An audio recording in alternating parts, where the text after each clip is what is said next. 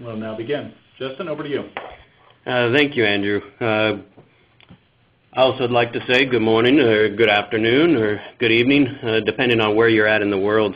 You know, I'm very excited the fact that we had quite a bit of interest and worldwide participation with our first webinar. I'm presenting a topic today that's not complex, but I personally believe it's extremely valuable. So since we got all the necessary introductions done, let's go ahead and begin our discussion on bridging the gap. As always, we cannot begin without a short and sweet reminder from our legal department regarding our copyrights. In the mining industry, you know, I've been fortunate enough to have been a part of both the open pit operations and the maintenance environments. Being a mechanical engineer, I was able to settle into my final destination in maintenance, but I always was amazed with the amount of raw data that was coming from these different systems. You know, looking at the technologies for our fleet management systems, material management, blasting designs, onboard equipment, sensors, different third-party technologies. The list just really goes on what we have available to us. We have so many data points, and the data continues to increase, that several professionals in the market realize that it's time for our groups in operations, maintenance, reliability to get back to focusing on collaboration. Bring this information together for the good of the equipment, the good of the mine, and the good of our companies. Ken Kelton described a typical maintenance cycle in a white paper written in 2010, talking about unscheduled breakdowns and pretty much how we drop everything to fight the fires. It really hit home to me when I was reading, quote, "When the problem is fixed, calm returns. Until next time," unquote. Firefighting, triage, priority management, however you want to look at it, when we've been doing things in maintenance in a similar fashion all around the world, and whether we don't have the necessary data or the resources or the commitment from the organization to stop that next time, I believe we should bring our focus on changing that culture. We don't want that next time to really surprise us. If you don't happen to be reading Uptime magazine, I highly recommend it.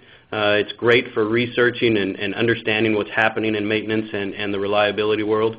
I've kept my copy from April 2010 because of a great article written by Paul Castro. Have you seen changes in the mine since the economic crisis? Have you seen things that are asking for cost-cutting initiatives to begin? Well, Mr. Castro, he proposes that we manage those risks through collaboration and creating this reliability-centered operations. It's kind of hard for me to imagine a reliability-centered operations. I would guess that in most of our situations, we want to manage our risks. We want to try to maximize profit and by getting a few more hours out of an engine, or push the oil change a little further to go beyond the recommended oil change. We'll spend some time on investigating how we can build those relationships, share information, and speak in terms that our operational coworkers will appreciate and recognize our priority or our projects as a priority. I think this can assist you in turning your maintenance reliability into reliability-centered operations. I promise, guys and ladies, that this is my last quote of the day. But when a company is large and as successful as Caterpillar speaks, I think it's wise to listen. As I was reading Dave's words in an article in Mining Magazine, he was speaking about the need to have collaboration between the manufacturer and the distributor and the end user, having all this available data and instructions. I instantly began to think about what we could learn from Caterpillar. I see it as a great example of what we're also trying to do. I replaced manufacturer with maintenance, distributor with reliability, and the end user with operations. We can take from this example that we should not be afraid to go out there and benchmark other organizations. our goal as reliability professionals is to change how maintenance is performed and to achieve capacity assurance. We don't really need to reinvent the wheel just to move in this direction. I'm proposing that at some point in this presentation, you're going to hear some pretty common phases like paradigm shift. Do we wonder why these common phrases continue to show up at conferences or in written articles? I'd say that they remain in the conversation because we really haven't been successful in shifting our organizational silos. We're not really a unified group focusing on maximizing production. Instead, our focus is typically narrow on what we can achieve to accomplish our group's goals, and those goals are typically designed with the desire of helping the organization. The other shift that we need to do is not accepting the status quo. Do we really need to plan for a certain percentage of unscheduled down equipment? Should we accept this as the way that things are, and we need to have a buffer in our maintenance and in our operational plans to account for this? Or should we challenge each stoppage, identify the root cause, work towards eliminating this distraction in our plan? Take some chances, try to see your project from another perspective, see if you're jumping from that little bowl into the big bowl, or maybe you're jumping from the big bowl back to the little. Really, when we look at our available data sets, we typically see in maintenance that we have things such as machine health alarms indicating that turbo's going bad or some other thing. Machine onboard sensors giving us real-time analog data on temperatures, pressures. Then we can also receive data loggers from the OEM to record specific amount of information. We also receive these OEM troubleshooting guides and recommendations that we should adhere to.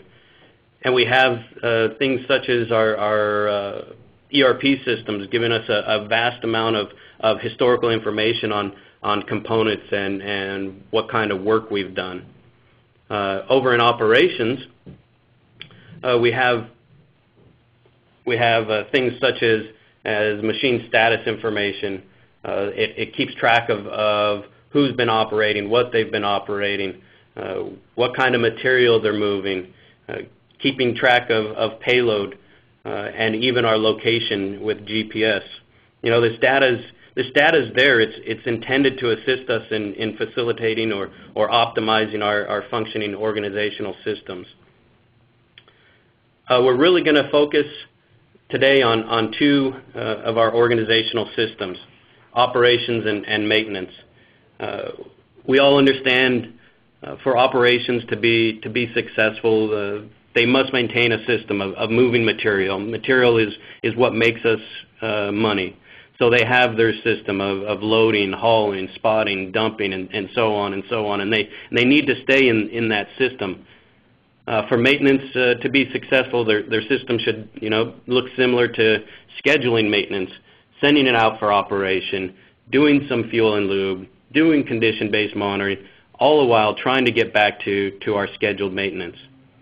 Each time we fall out of these ideal systems, we introduce inefficiencies to our organizational system. Overloading a truck requires action from operations, or even a plugged air filter requires action from maintenance, taking us out of that ideal flow.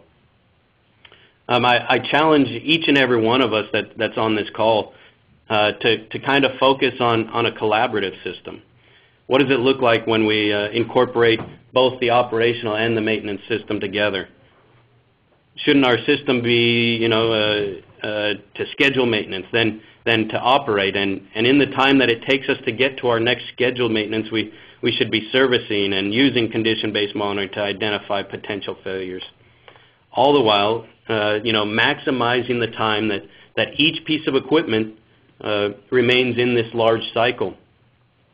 If we identify this system as our goal to achieve, continue or use this to identify our reliability projects, they'll be focused on not necessarily only reducing maintenance costs, but they'll also be focused on increasing tonnage, getting us a little bit closer to that concept of reliability-centered operations.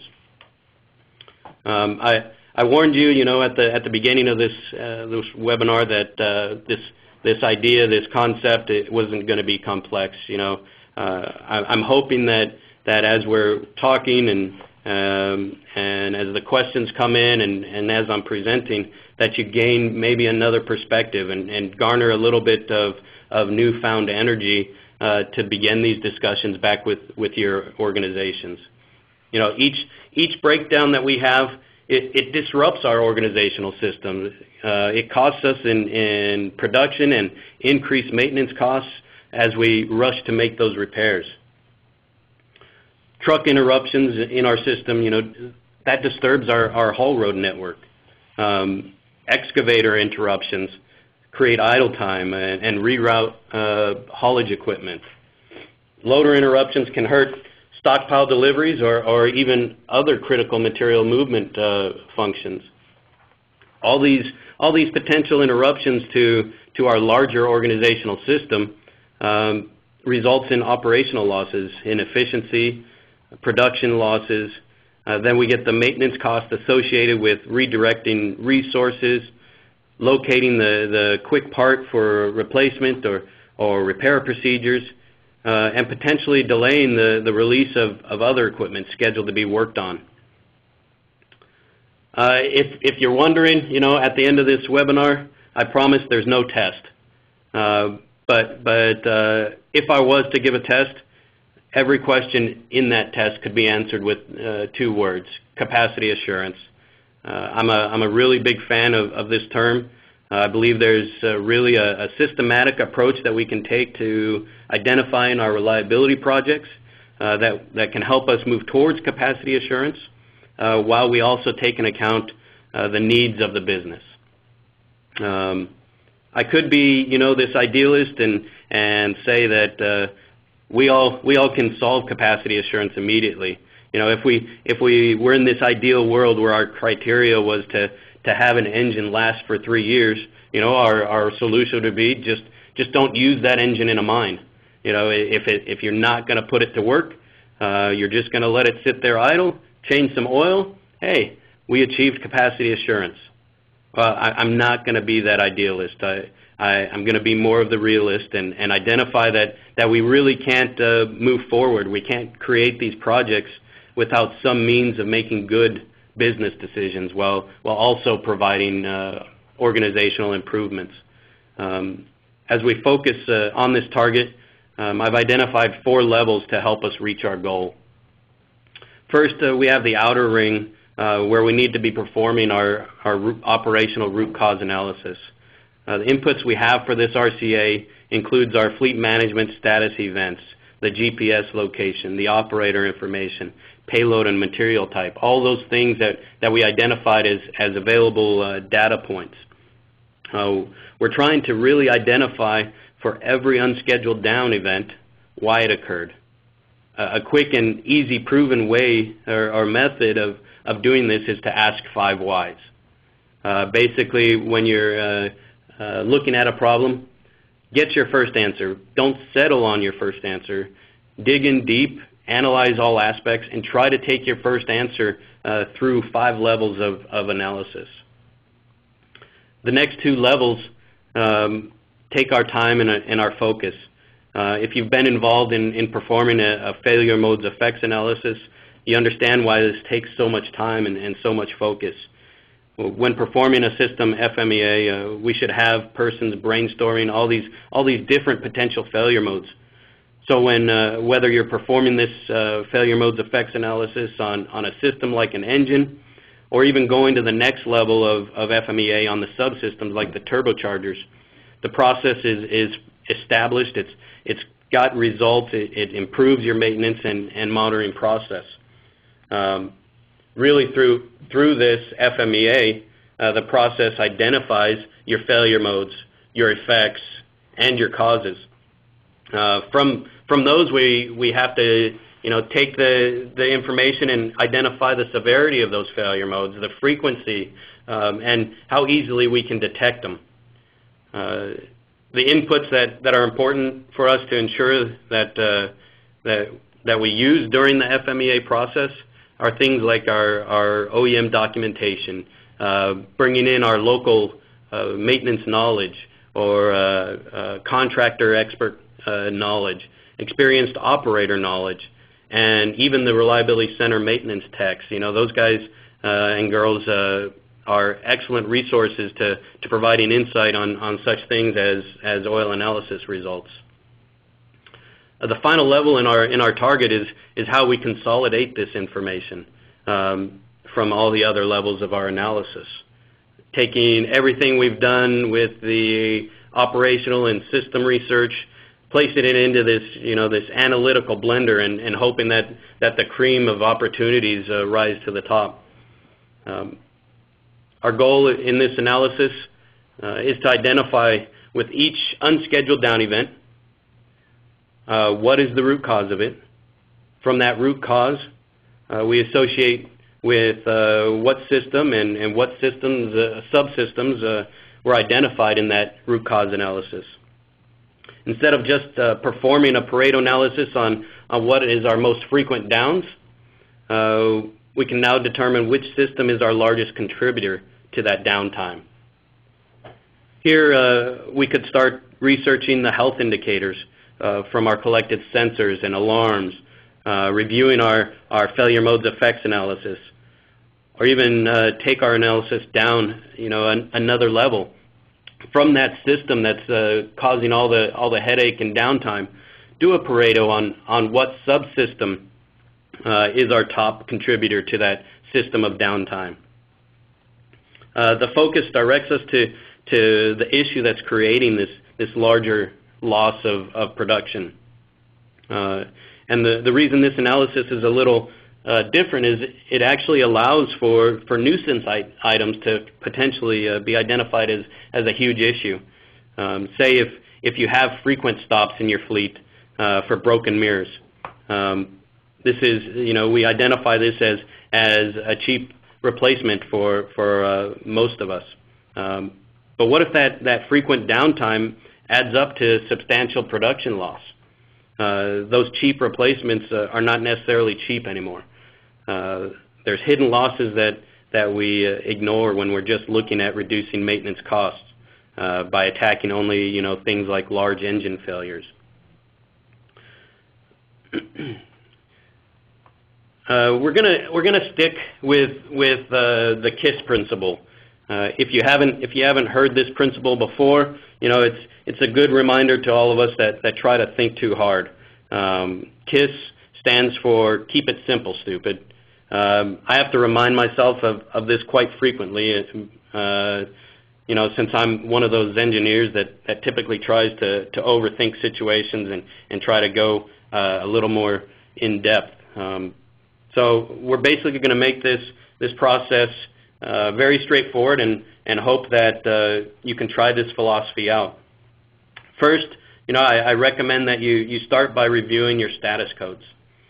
Make sure you have enough detail in your tracking for your site. Doesn't necessarily require that you have 100 codes, since we are focused on the root cause analysis of the event, not the code. Second, you have to have a method to associate your system and subsystem failure modes effects analysis to that status event.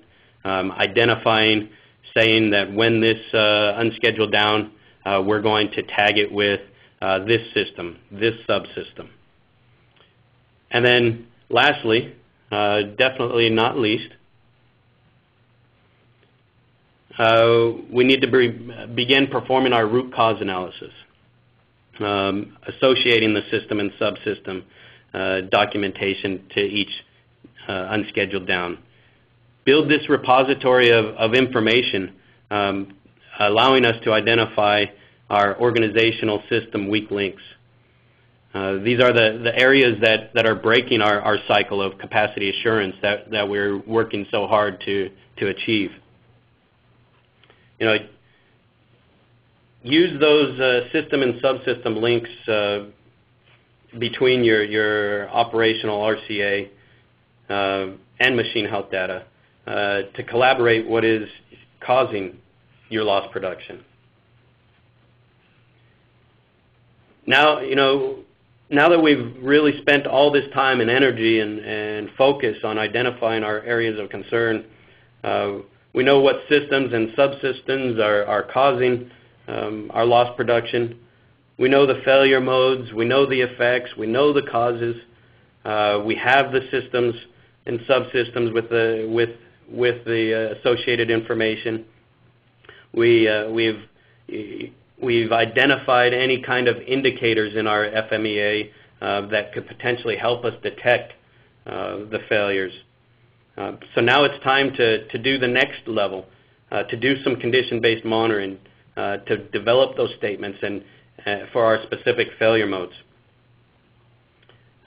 Identify, monitor, predict, and take action. This fits really into our goal of taking our sources of data, performing our FMEA or our RCA, and turning it into information. Then we're creating our predictive models and implementing actions to reduce our production losses. Data to information to action. Through collaboration, both through breaking down these organizational system silos and using additional data sources available to you, you'll be able to find your areas of concern. You'll be able to identify projects that operations and maintenance agree upon on priority. And I personally believe you'll find success in your reliability projects. I may have gone a little quick, hopefully not too fast, but I really appreciate all of you, spending some time with me, listening to this webinar. Right now, I'll turn the webinar back over to Andrew, and we'll begin with some questions. Sure, Justin. We did have a few questions that came in from the attendees. First question, does this require technology to implement?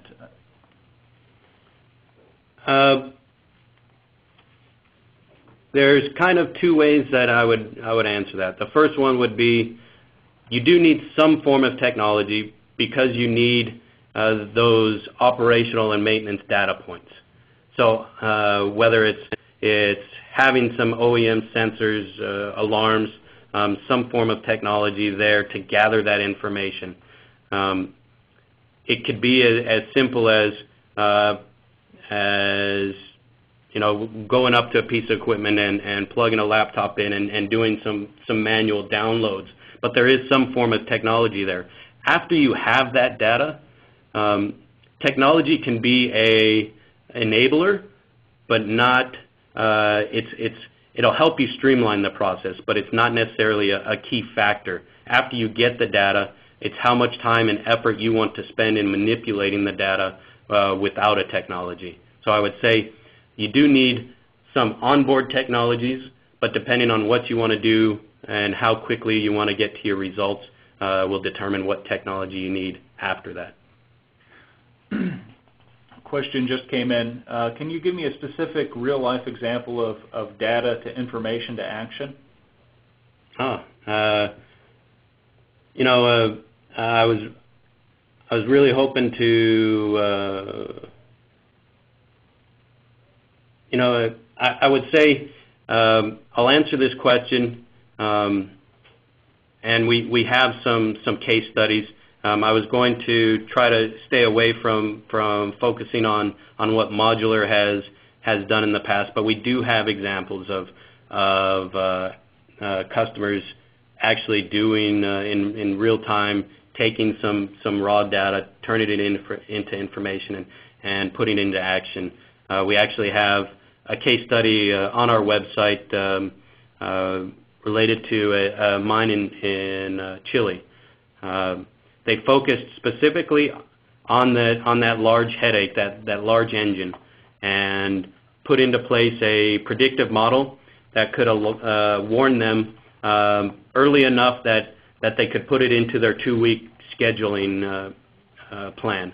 They didn't want it warning them a day in advance prior to failure. They wanted to build their condition-based statement off of a 2-week scheduling plan. So they did take the raw data that they had on board, converted it into information by building up this condition-based monitoring statement from their failure modes effects analysis, identifying how early or what specs that they need to detect in order to have a 2-week heads up, and then they put it into action by putting it into their scheduled maintenance plan, keeping on that, and actually improving their availability by 4% just from that one process. Great question. Another question came in the field. Do you have FMEAs already developed for specific pieces of equipment that could be customized?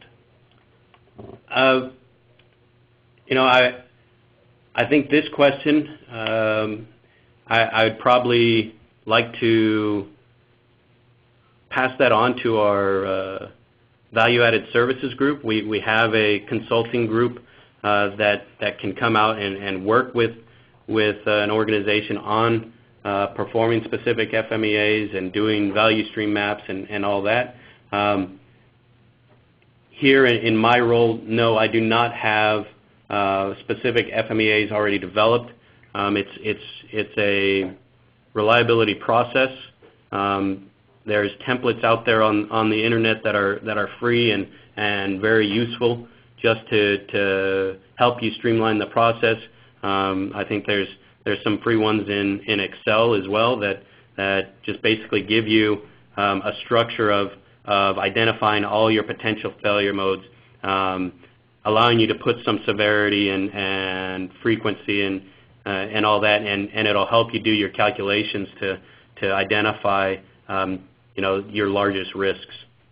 So no, we don't have FMEAs already developed for specific pieces of equipment, but we're more than willing to come help and assist in doing the FMEAs. And if you would like, I can even send you a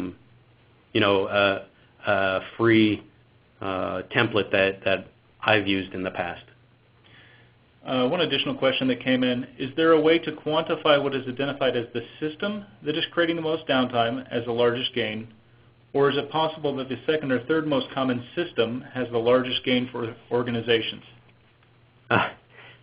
Yeah, so I'll go back to my example that I was talking about during the presentation. I threw out mirrors out there.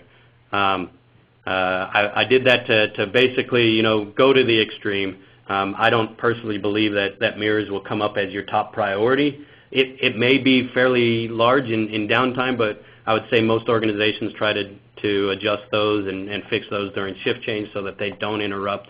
So yes, I would say that if you identify, what are your top systems creating downtime, you then need to basically associate maintenance cost and production losses to identify which one is that cream of the crop. If it's a high production loss and there's something that's right behind it that's just slightly less of a production loss, but it costs a lot more for maintenance to repair, then definitely the number 2 or number 3 system could be the project you need to focus on. That should just about wrap up the major questions we have. Obviously, we'll be following up with many of you on some of those questions directly as we discussed. I really appreciate your attendance today. We hope you found it informative. This was our first webinar of this kind, so we greatly appreciate your feedback in a survey that should appear on your screens after the webinar is ended. Additionally, a copy of this webinar will be available to you, and we'll send it out via email in about a week. Thanks, and we greatly appreciate your time today.